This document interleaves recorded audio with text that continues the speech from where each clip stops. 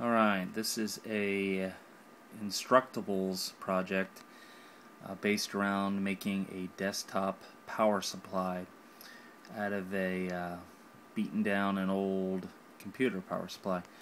As you can see, it's just a good old Dell. I think it's 200 watts. Yeah, 150 or 200 watt Dell power supply. It's kind of hard to tell, but the fan is spinning. Nice thing about it, if you're using them for microcontrollers or other kind of projects, they have lots of good stuff in them. They got a 3.3 volt, a 5 volt, and a 12, which makes them really good for a benchtop power supply.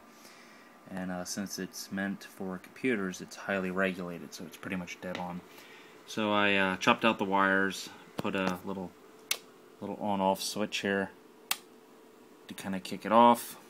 I'm going to label it up. Basically, 3.3, 5 volts, 12 volts, and of course the ground to put them out and throw in a little LED.